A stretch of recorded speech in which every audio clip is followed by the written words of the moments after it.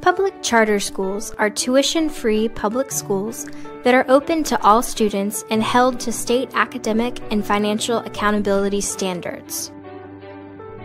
Unlike traditional public schools, charters are run independently of school districts, operating under a performance contract or charter with an authorizer.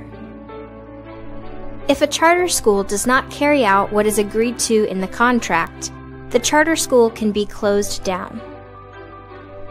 Authorizers are important, ensuring charter schools fulfill their mission and their promises. Effective authorizers actively encourage applicants to open schools and maintain transparent application processes that aren't overly burdensome.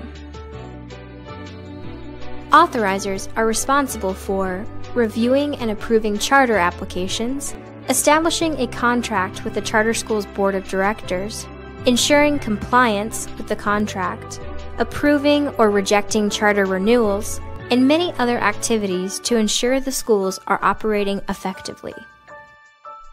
The most common charter school authorizers are local school districts, which account for about 90% of all authorizers.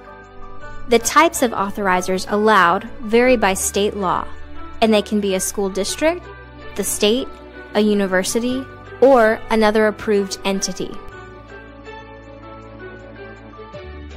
Here is a helpful way to think of it.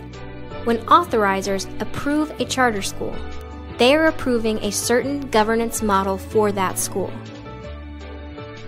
The process of chartering allows charter schools to operate independently from the school district.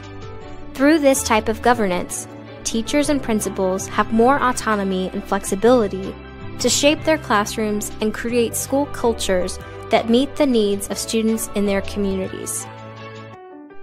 For more information on public charter schools, including how charters differ from other forms of choice, see other videos on the Opportunity Learning Hub.